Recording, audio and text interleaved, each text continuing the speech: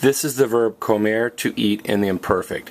Now, remember, imperfect means you did it lots and lots of times, which makes sense. If you were at practice, basketball practice, and you did something imperfectly, your coach wanted you to do it again and again and again. So preterite means you did it one time. Imperfect means you did it over and over and over. Okay, so I'm going to say it in English and Spanish and clap, and I'd like you guys to repeat the English and the Spanish with me. I always ate. Yo comía. I always ate. Yo comía. You always ate. Tú comías. You always ate. Tú comías.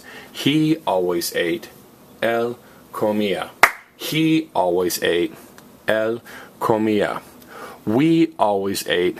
Nosotros comíamos. We always ate. Nosotros comíamos. They always ate. Ellos comían. They always ate.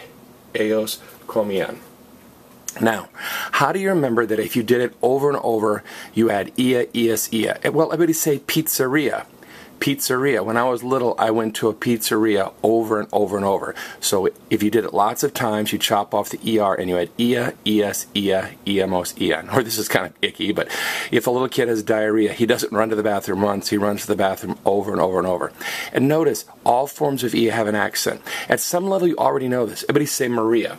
Maria. Remember Maria had an IA at the end and had an accent? Now say dia. Dia.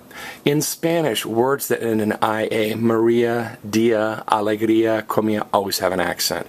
So if you see ia, ias, ia, iamos, or ian at the end of a word, it's always going to have an accent. All right? Cool.